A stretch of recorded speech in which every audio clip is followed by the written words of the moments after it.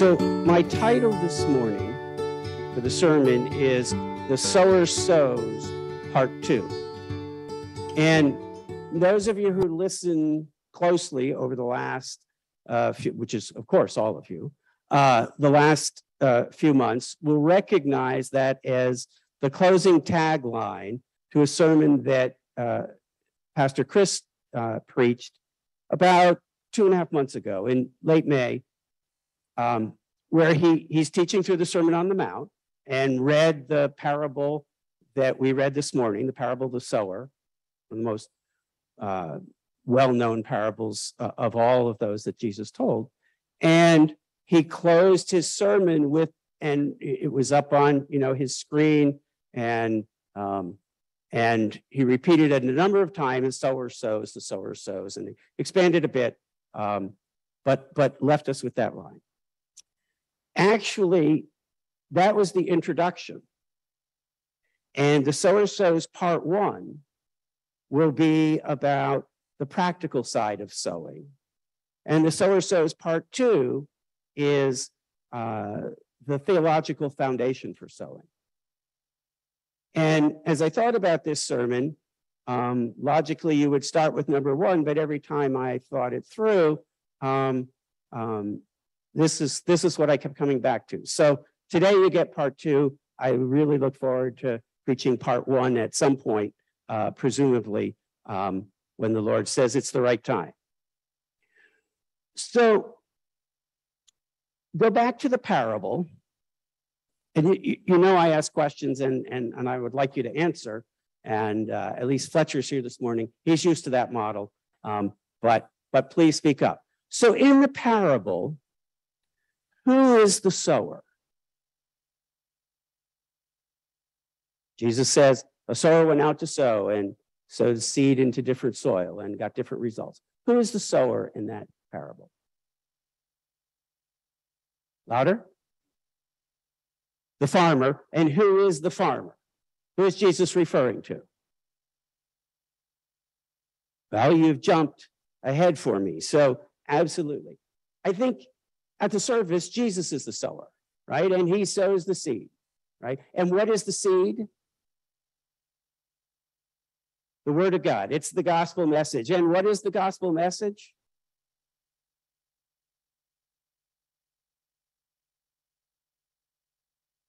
God loves us. It's a message of salvation. And for me, it was a bit of an aha moment in the fall Bible study, those of us who attended that. I was always taught the gospel message is a message of salvation, and certainly it is, but it's much bigger than that. It's the message of the kingdom of God, right? And so that's the word that the sower sows. And what's the soil? That's our hearts, absolutely, right? And the parable goes on to describe different types of soils and different results as seed is planted in those soils.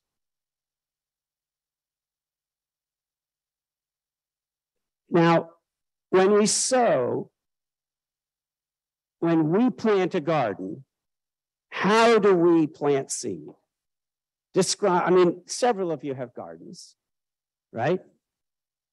And of course, we know it's rocky soil up here, but how do you plant a seed? Just describe it to me. Richard, you broadcast it. Is that how most of you plant your gardens? Okay, Becky, how do you plant? All right, so you poke a hole in the ground and you put some seed in that, and some types of seed, we actually build a little mound and put several seeds in there. Okay, all right, my child, grow, all right. And then, some of those serious gardeners, they even put down the black plastic, right? And there's just a hole for the seedling to pop up through, right? All right. And, seed is no longer terribly expensive, but it's not necessarily cheap, depending. So we're careful about where we plant, and we certainly wouldn't plant where it's obvious seed isn't going to grow. That's a waste, right? And I have to think seed back then was a lot more valuable, a lot more expensive. You couldn't look up in the Burpee catalog and order what you wanted for the season. But how does the sower sow in the parable? Richard? How does the sower sow in the parable? Absolutely broadcasting, throwing it everywhere, throwing it on the path, the hardened path, throwing it on soil with rocks all over the place, sowing it on fertile soil, sowing it on thorns. Did you wonder why this farmer has thorns in his field? Why didn't he get rid of the thorns? And the answer to that question is, this is before electric fences and barbed wire, right? So thorns were actually planted, a hedge around the perimeter to keep critters out. And if you want to cross-check me, I don't think critters is in the King James Version, but so what's the message of this farmer who's planting indiscriminately, just tossing seed everywhere? Doesn't matter where it falls. Why that contrast to the way we plant seed? And probably any intelligent farmer in that time planted seed. And the answer to that question is, God is telling us, my storehouse, where this seed comes from, that's infinite. Don't worry about there not being enough. If you need more, I will give you more. 1, 2, don't worry about where you plant, because you can't tell the hearts of men. You can't read the hearts of men, all right? You won't know whether that's good soil or not, so just plant. The Holy Spirit will do the work of killing the soil so that it's good soil and receptive. So don't worry about it. Just plant everywhere. So indiscriminately.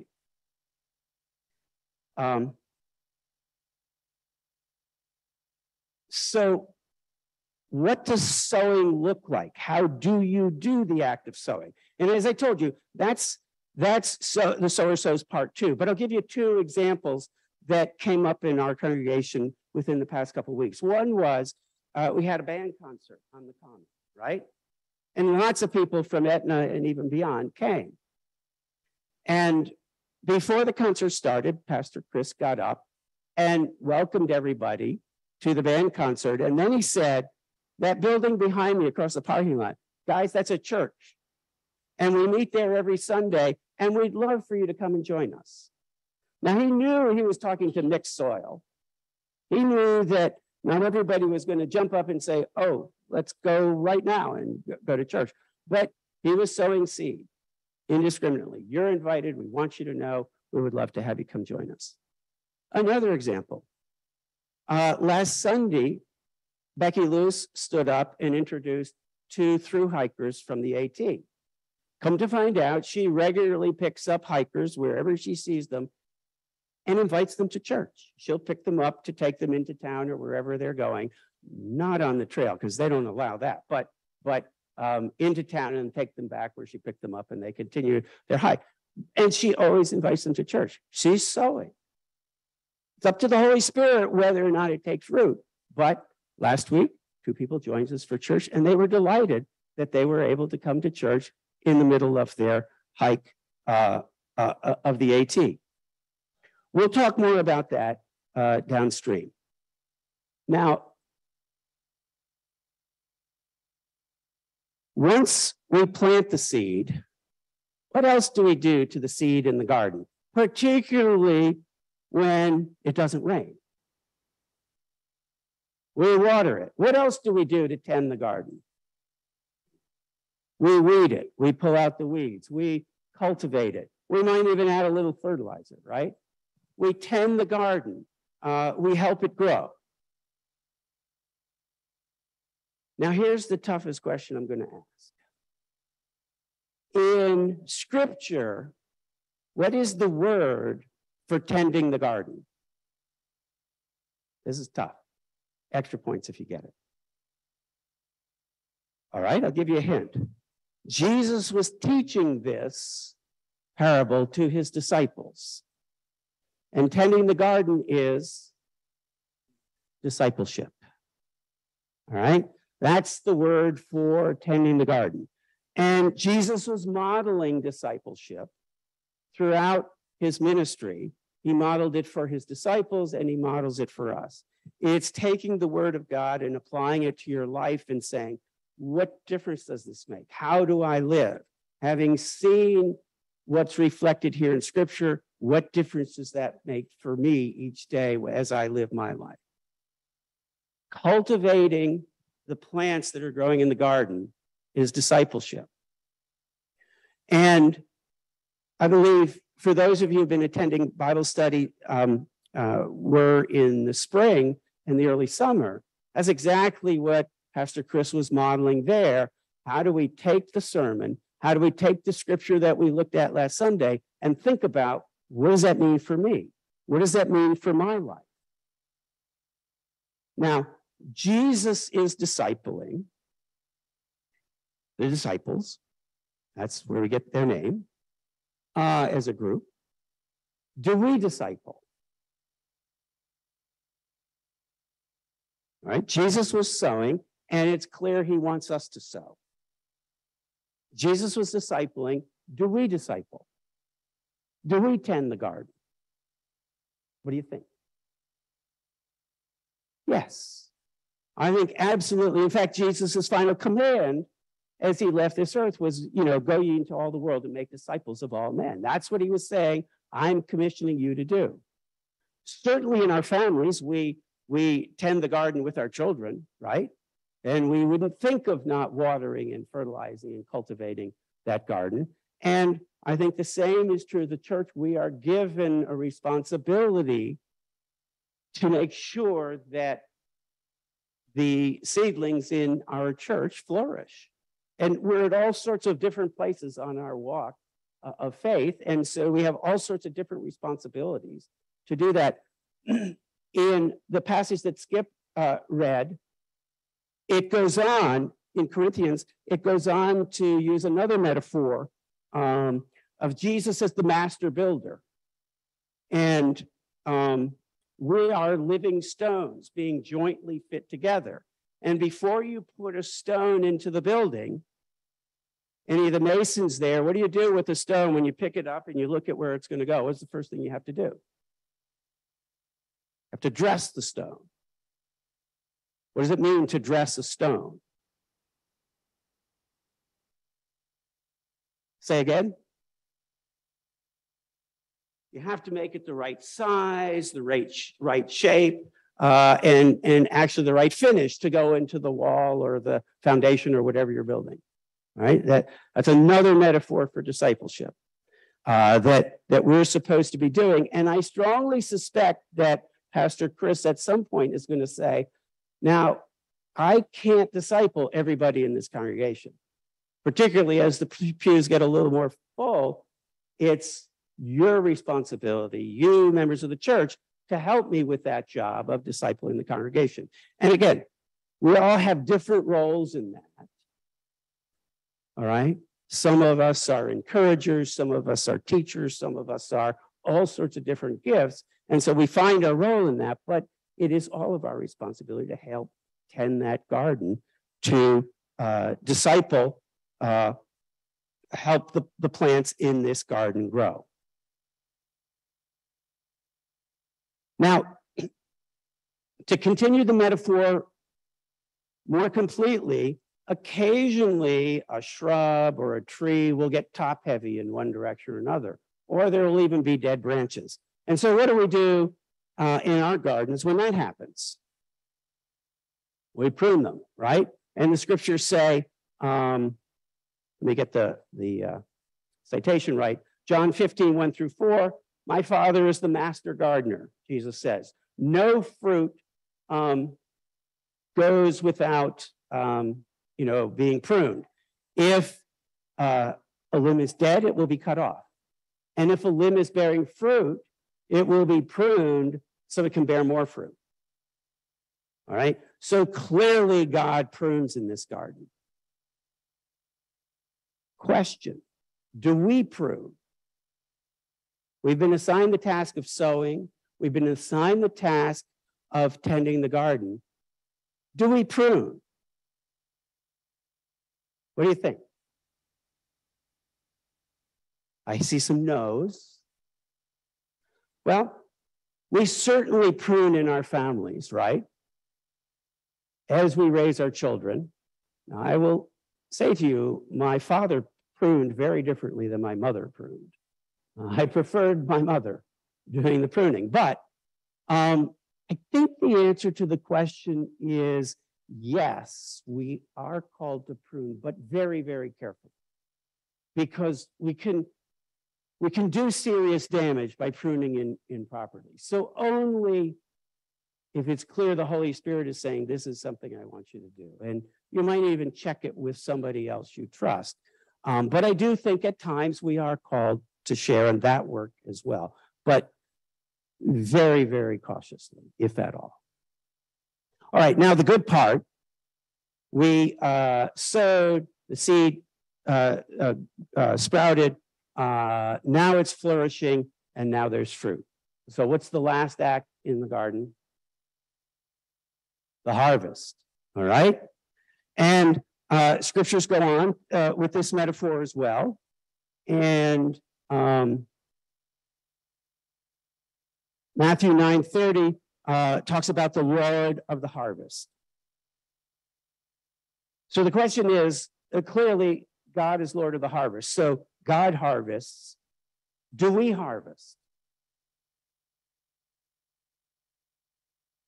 It is clear God harvests. Scriptures tell us over and over again. Do we get to harvest? All right, general sense of yes, we do get to harvest. In fact, continuing with that scripture, it says, Jesus says, beseech the Lord of the harvest to send out the laborers. That's us. And John 4:35 says, lift up your eyes to the fields, for they are white unto harvest. And go into the fields and harvest. Now, I think this gets a little tricky. As I read through this back and forth and thinking about it, I think God's harvest is that final harvest where we're gathered into the storehouse. And that one, that's God will do that harvesting. But in that scripture, the fields are white unto harvest, I think is what he's saying, go sow. What he's saying, I think, is the Holy Spirit has tilled the soil. The soil is fertile. But unless somebody sows, there will never be any harvest. And so the fields are white unto harvest. You're saying Jesus is expressing a sense of urgency. People are dying. And once that happens, there isn't a second chance. So get out there and sow so we can harvest. And the scriptures play on this in several places. Both he who reaps and he who sows may rejoice. The one who sows and the one who reaps are not always the same. All right, he says, I'm going to find that passage. Well, he says, you sowed that someone else will reap, and someone else sows that you may reap. And so he goes back and forth. And so we get to do all those things. Now, there's one thing that we do not get to do, and Skip read this. Back in 1 Corinthians 13, 1 through 15. Did you catch its verse? I think it's verse 3. Did you catch? Paul says, I planted, Apollos watered, and what's the third? Anybody pick that up? And the Lord caused the growth. That one we don't do. In fact, the scriptures play with us and say, you can't do it, you silly. He said, not a one of you can add an inch to the length of your hair. I do that. Goes on to say, now this is before Revlon and Clairol. He says, not one of you can turn your hair to black or white. It is what, so I guess the new translation, your natural hair color from black to white. Try to throw in a little humor. God gives the growth. Now, I think this is a terrifically freeing concept. All right? I think we often don't sow because we think it'll be wasted. It won't grow. The soil's not ready. We're worried about the results. I'm not sure that seed will grow here. And Jesus is saying, don't worry, I give the growth. Just sow, Jesus said. It's not your concern whether it grows. It's your assignment to sow. In our economy, mine particularly, for those who don't know me, I'm a finance guy. For me, everything is return on investment. Why would I sow where it's not going to grow? All right, we keep score, we measure. That's the way we're wired. And Jesus said, forget that, just sow. Sow wherever you go, sow all the time, sow indiscriminately. I will take care of the growth. And I'll even make God speaking, Jesus speaking, I will make sure there's somebody to water it and cultivate it and harvest it. But your job is to sow. And I think that's a really freeing concept. We don't have to worry about whether it's going to grow. That's on the Holy Spirit. You see what I'm saying? Just sow wherever you go is the message here. And that's why I love the tagline. Chris kept flashing this up and he kept interrupting himself, saying the sower sows. No need to judge the soil. You can't anyhow. Only God can read the hearts of men. Just sow liberally, sow indiscriminately, sow wherever you go. Let's pray. Father, we're so thankful that you sowed seeds in our hearts and that it took root. And you've given us a congregation where we can grow and walk the Christian life together with others who will help us. And we ask you to move in our hearts if we're to help someone else. And most of all, Father, this week, we ask that you prompt us to sow wherever we are, wherever we run into, whatever we're doing. Show us, here's an opportunity to sow. And then I pray that we will act on that. Amen.